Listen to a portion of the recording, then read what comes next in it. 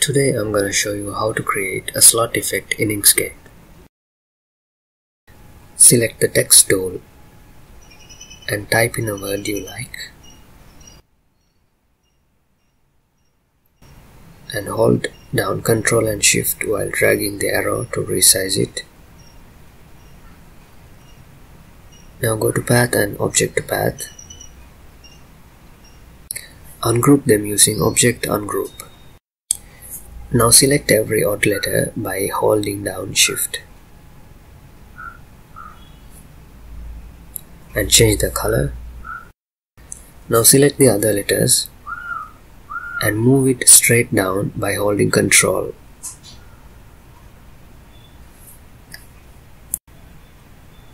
And do the same for the other letters, but drag it down a little more.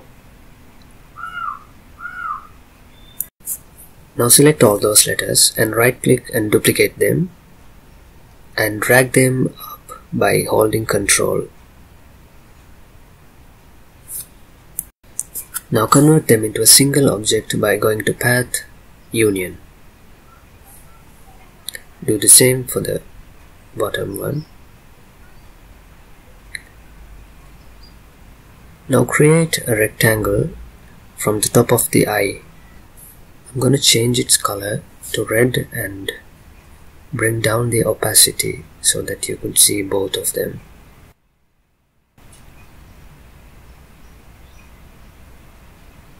Now what I'm going to do is duplicate the rectangle by right click, duplicate, and then placing below the eye, just like that.